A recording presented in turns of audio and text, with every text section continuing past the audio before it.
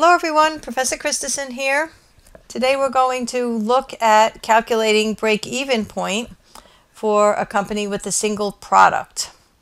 This video is going to take a look at contribution margin, and then we're going to look in the next video at how to use contribution margin in order to calculate the break-even point. So calculating break-even, we're going to see, involves finding out how much a company has to sell in order to have exactly zero profit. Okay? All right, so what does it mean to break even? So three important things. Total revenues are equal to total expenses. Okay? And we're going to look at that when we see our contribution margin income statement. Profit is equal to zero, and then total contribution margin is equal to total fixed cost. So there's only one sales volume at which these relationships are true. All right? So three things. Total revenues equal total expenses, profit is zero, and total contribution margin equals total fixed costs. All right. So now, contribution margin. There's a star on this slide because it's very, very important. We're going to be using contribution margin here and in many, many other different places throughout the course. So three ways we can calculate contribution margin or state it. First of all, you can have total contribution margin. Total contribution margin is equal to your total sales minus your total variable costs. Okay? And then what that contribution margin gives you is how much money do we have left to cover our fixed costs and our profits. That's really what contribution margin is. How much money do we have left after our variable costs to cover our fixed costs and provide a profit for the company? Okay? All right, so let's go on to the calculation. So contribution margin per unit is equal to the selling price per unit minus the variable cost per unit. So selling price for 1 unit of product minus the variable cost for 1 unit of product.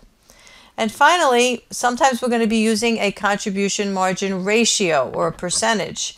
And that's equal to the percentage that your contribution margin is to your sales or your selling price. So if you're looking at a per unit calculation, it's contribution margin per unit divided by selling price per unit. Or if you're going to do it in total, it's total contribution margin divided by total sales. All right, so let's take a look at how this applies using a simple contribution margin calculation. Make that a little bigger so we could see it better. Okay, so here we have a jeans maker designing a new line of jeans called Slims. The jeans will sell for $205 per pair and cost $164 per pair in variable costs to make. All right, so first they want the contribution margin per pair. So per pair is the same as per unit, right? So how did we say we calculate contribution margin per unit? It's selling price per unit minus variable costs per unit. And that gives us contribution margin. I'm going to say CM per unit. Okay? So our selling price in this case is $205. Our variable costs are $164. So our contribution margin is equal to $205 minus $164, or $41. Okay?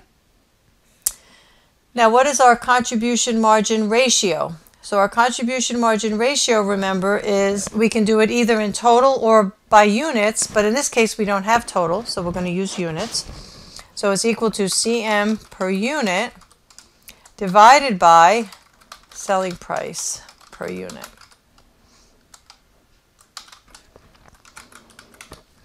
So our CM per unit, remember, is the $41.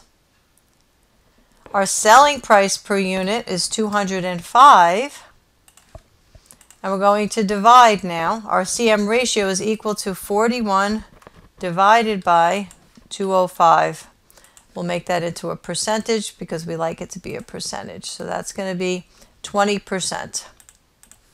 Okay, so our contribution margin ratio is 20%. All right, so the last thing we want to do here is describe what the contribution margin ratio reveals about this new jeans line. So what does this tell us? What it tells us is for every pair of Slims the company sells, 20% of the selling price is available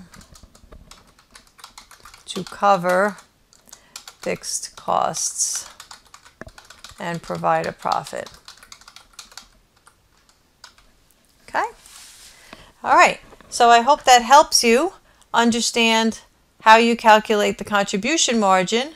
If you need to, go back and review this again because we're going to be using contribution margin a lot in future exercises. Okay, hope to find that helpful and see you in the next video.